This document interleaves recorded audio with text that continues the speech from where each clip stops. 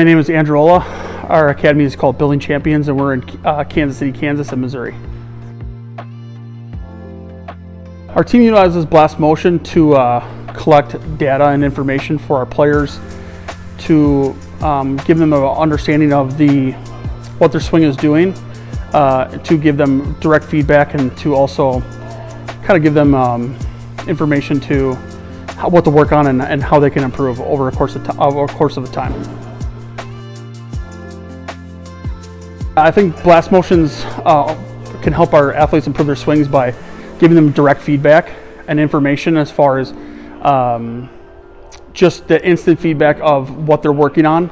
And so like real versus feel, where they can see what they're doing and feel, then they start to feel what their swing is doing based off of the metrics that they're getting.